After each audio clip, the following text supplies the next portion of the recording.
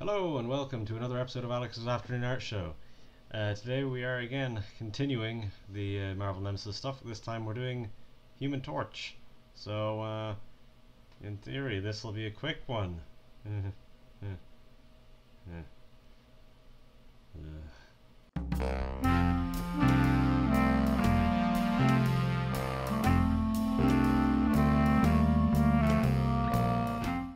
So, as per usual, I have drawn up my base sketch already. Again, this should, in theory, be a quick one because I don't actually really have to do any detailing. All I have to do is follow my lines and then, you know, move on from there. But yeah, this should be fast. But again, I do have to draw fire, and fire may take a minute. So yeah, we'll just kind of get in, I think, and see what we can do. And reference images aren't really going to help me very much here because again, he's just an orange man. That's it. That's all there is to it.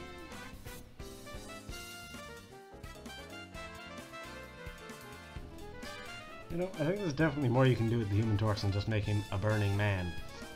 In terms of design, that is. Because here, that's all they've really done, is they've just made him an orange man. So I feel like, yeah, they've kind of...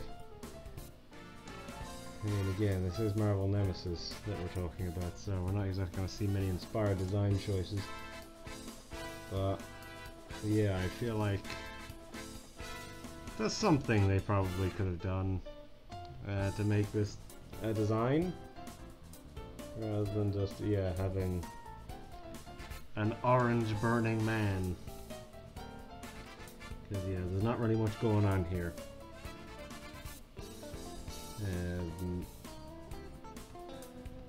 But yeah, I don't know. I don't know. It's yeah, it's a bit of an odd one. As you can probably tell, this has been recorded only a little while after I did the Spider-Man one. Excuse me. But yeah, only a little while after I recorded the Spider-Man one, because this really shouldn't take very long, and the Spider-Man one I kind of expected to take a little longer, so I decided to just do these in the same day. And yeah, this should be fast. There's no reason it shouldn't be fast, other than, you know, some supreme screw up. That's the only reason I can see it taking any longer than, like, half an hour. Because I'm not going to be doing any dots on him. That wouldn't make any sense. I'm literally just going to be doing the lines, and then coloring him. He's not even really going to have any shading going on. Oops. Yeah, I mean, this should, in theory, be very fast. Again, in theory. I feel like the more I say this, the more I expect it not to happen. The more I expect this to actually be a real shocker and end up taking like 4 hours. Or if it doesn't take 4 hours. I'd be kind of mad if it did. Got other things to be doing with my time. I'm drawing Human Torch.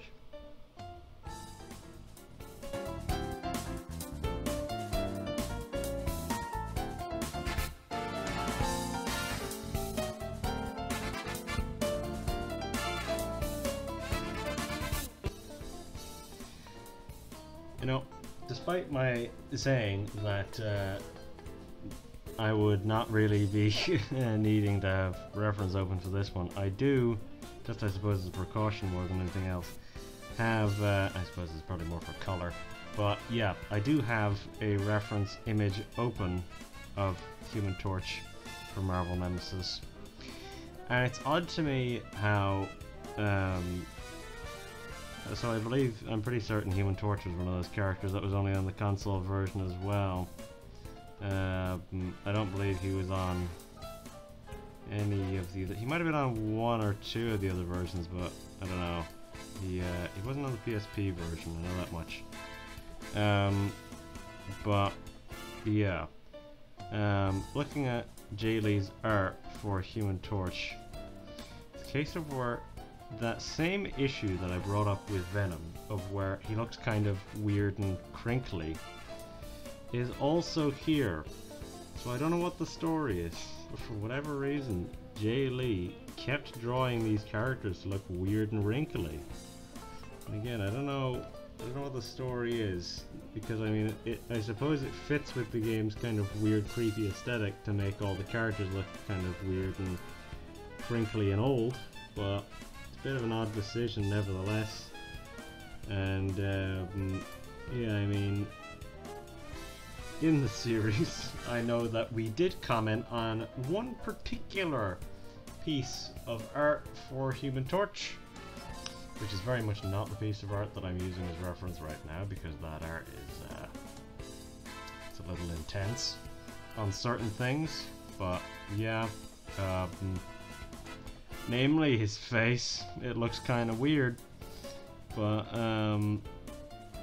yeah, anyways, that weird little issue from Venom is still present, so I'm not really sure what kind of caused that I suppose decision. It clearly must be a decision to make these characters kind of like crinkly, but I'm not quite sure what that decision or what brought about that decision, because yeah, like it is an odd one. But yeah, that's all of our basic details done. So now we have to start drawing in the fire, which, yeah, will be kind of, can be very fast or take forever again. So it's a case of where whenever I draw fire, I vary line weight quite heavily. And yeah, this is something I suppose you'll see here, is that, yeah, it can make your fire look a bit strange initially. It's the same kind of principles that I suppose you would use maybe whenever you're drawing smoke, is to kind of vary the line weight and just kind of have things kind of, I suppose, just go off and randomly kind of intersect again and stuff like this. And yeah, I mean, it's fine to have little bits of overlapping and stuff like that, because again, it's supposed to look kind of unpredictable. You don't want it to conform too much to any one shape in particular. So it's a case of where you want it to kind of just come flailing out from everywhere.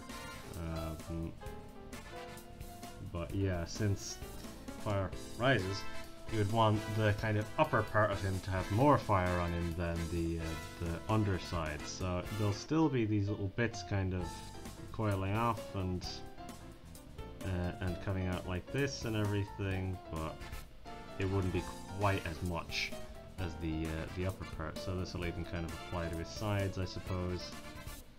You'll still have bits which will kind of fight to come back off and go up, but it won't be quite as, yeah, as I say, intense as it would be on the upper part. And we're not even going to bother having any separation in between the legs, because naturally the fire there would just kind of all mush together. But yeah.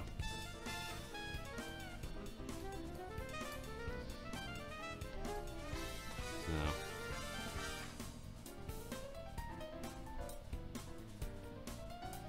Yeah, since he's supposed to be kind of getting propelled by the fire will just kind of go off screen at the bottom there.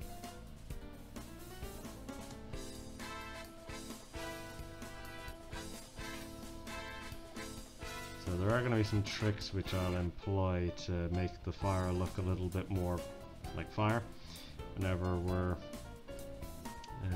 we're getting into the colors, because yeah, that will be a lot of kind of effects and stuff like that to be put on to make things look a little bit better there in that way.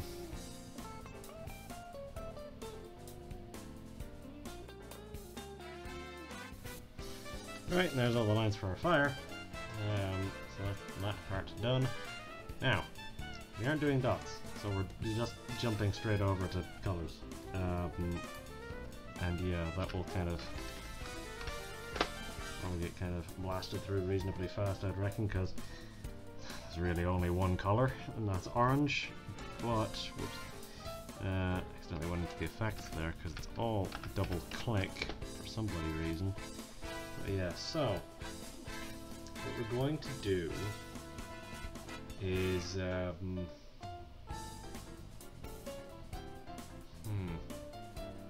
we're going to have his inner color be a kind of a lighter color.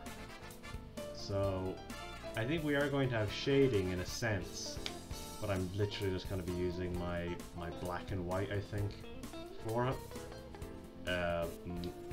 Actually no, I don't think I'll be using lights for my my shading. I think I'll only use darks because that's the only stuff that really needs emphasized. The rest you'll see in effects. So we'll be making kind of a fairly bright orange, I think, for his inner color. We're going to want it to even kind of verge on the yellow scale. You can bring it up a little more.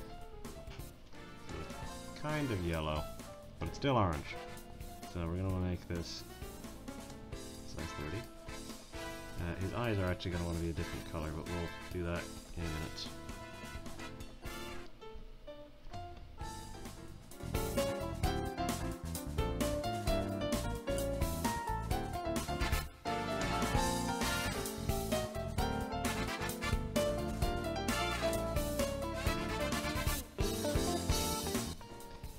Just very quickly put in those eyes because they are a different color, so I'll just write it in his eyes. Just write it in his eyes. And now we'll make them basically white because that's what they're like.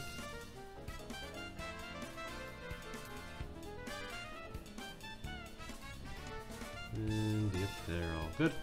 So, now, here is my harebrained scheme. So, my camera looks like it's lagging a little bit, but yeah, I don't know. It's getting very dark in here all of a sudden, so I'll try and make the rest of this very quick so that it doesn't, so that I don't have to put on a light in this room. But yeah, so the scheme is, I should say first, the scheme is that I should even do this now. So we're going to create an inner glow, which we're going to set to be normal. We're going to set, actually no, this is on the wrong layer, isn't it? No, it's on the right layer, good. And so we're going to set this inner glow to be a very reddish kind of orange, a very electric and reddish kind of orange. And then we're going to make it just we're only going to want it a little bit. But we're going to want it enough of where we can see it spreading around a little bit. So we're getting this kind of volume off of him now, which is good. This is what we want. And so we're also going to want to do a bit of an outer glow as well, of the same kind of color. So outer glow. We're going to want to set that to be a normal. We're going to want to set that to be can't really grab it all that effectively, but we're going to want the outer glow to also be this kind of reddish, this kind of reddish orange, maybe even not quite as red as that. And so we're just going to want to have a touch of it. We're not going to want quite as much. I'm even going to want to zoom in a little bit so I can see what I'm doing here. We're going to want a little tiny little touch of it because we don't want to overdo it, because again it will go over our eyes, which isn't what we want. So we're going to want to lower the spread of that and make it a little bit, just a little bit, so that yeah, it's not going over our eyes. Because yeah, again, we are going to be coloring in our fire, so we do want a little bit, not much, a little bit. We only want a tiny little bit of it because, yeah, otherwise it'll end up looking a little weird. But yeah, we're just going to very quickly throw in a touch of shading on this by basically putting a shading layer only on our orange because we're still going to be doing the fire afterwards, and we don't want our orange. We don't want any shading on that naturally. So we'll just do this very quickly and just a little bit of it in the places where you'd expect there to be shading. Like a little bit under the eyes, stuff like that. A little bit under the nostrils. Just a touch under the lip.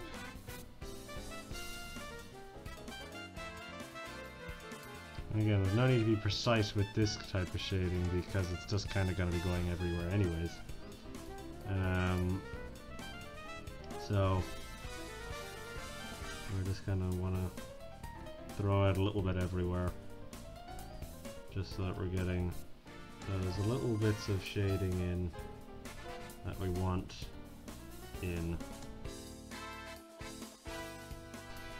Okay, so there we go. I think we've got our little bit of shading in. Hell, I might even turn down the opacity on it a little bit more, so it's a little bit more subtle than that. Yeah, I think 25% is a little bit more acceptable. But yeah, so now our next color is our fire, and that's going to be behind everything. And so the fire is going to basically be yellow. We're going to want it to be a very bright color so that whenever our darker goes on it, that it works a little bit better. So we're going to want it to be a very kind of like golden warm yellow. And yeah, kind of a very bright color in a sense. And so this should work. Again, we're gonna just kind of try and speed through this. The hard part is always the edges on this type of stuff because, again, the edges are supposed to be kind of a unpredictable color, an unpredictable shape. So kind of the coloring of those edges is a bit of a pain. Well, I'm not really too worried about going over the lines here because we're going to be using outer glow, so it'll end up creating that effect regardless of what we do. So I'm not really all that worried about going over the lines here. I'm just kind of running along with it and yeah, just kind of filling it in. And yeah, again, if we miss spots, they'll get filled in by the glow, so we shouldn't really worry too much about it.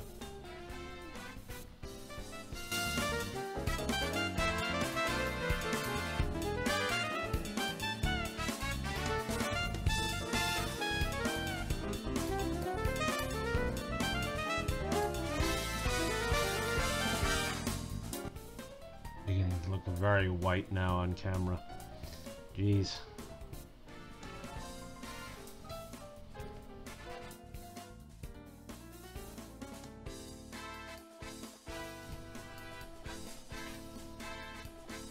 I'm gonna do a little bit of hot fixing here to change what's going on with my face here, because I don't think I should look this bright.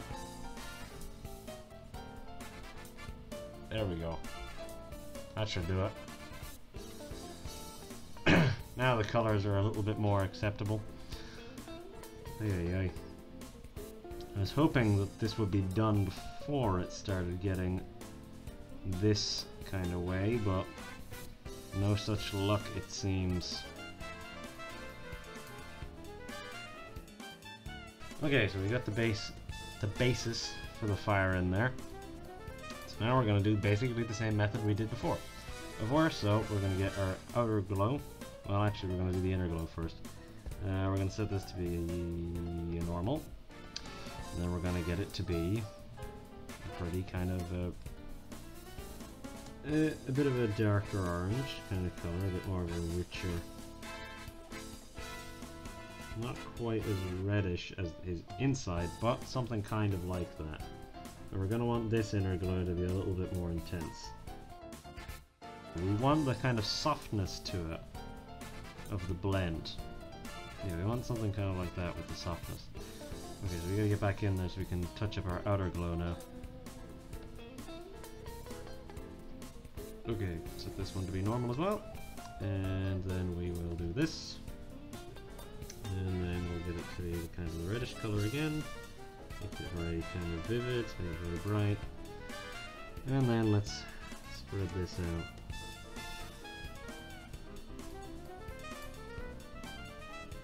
Yeah, we don't want it to spread too much. We want it to be within reason. A kind of a soft spread. Something I guess maybe a little bit more like that. Maybe even a little less. We didn't bring down our size a touch more. Bring up the spread a little bit.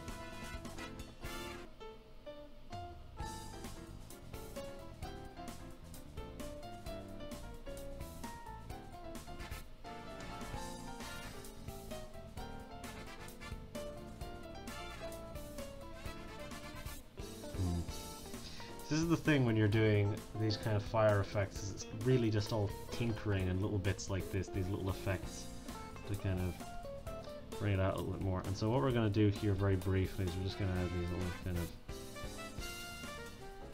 little embers coming off.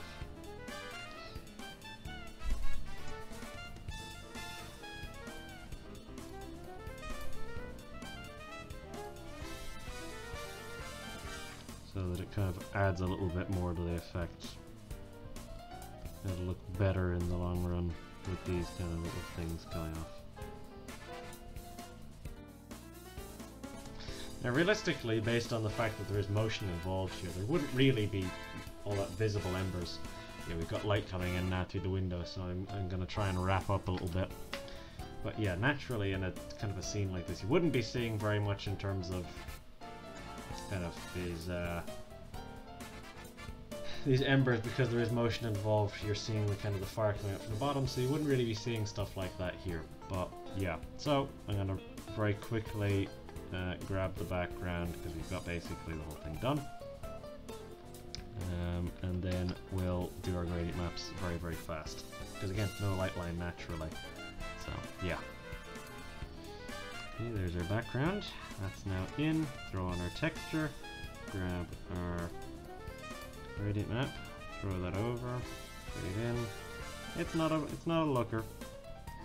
It's still not a looker. It does not do any service to this. So actually, there was one thing I need to put in. I do need to actually sign it. I do need to do that.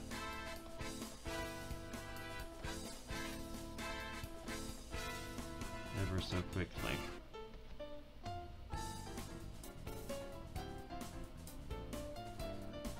And then we shall do our own gradient map. Oh, I did it on the detail layer, who cares? Actually no, I'm going to want to take that off. I'm going to want to make a new layer. Ugh, this is why it's always handy to have this good old tool here. The lasso tool. It always saves my ass whenever I make those little mistakes. So, now, we're making our own gradient map, and naturally it's going to be very orange, because I mean, what else would it be, really? We're doing a character who is only orange, so I mean, what other type of color would we use than orange? Because again, you always want to use a gradient map that services your colors, not one that just serves as to create a theme. Again. Okay, yeah, this one's naturally going to be quite intense because of the brightness of the colors that we used. So yeah, this one's a bit of a vibrant one. But yeah, that kind of does it. But yeah, as I was saying there before, I kind of interrupted myself.